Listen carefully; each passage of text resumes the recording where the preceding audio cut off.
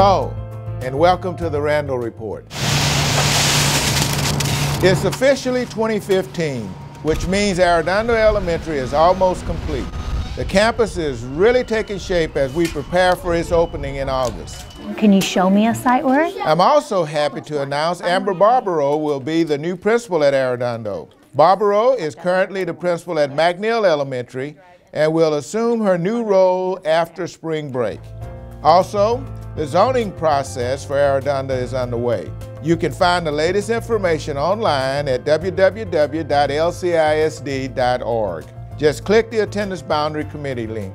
Meanwhile, Lamar CISD is one of only 46 school districts out of more than 1,000 to be selected in the 2014 Texas Honor Circle by the Comptroller's Office.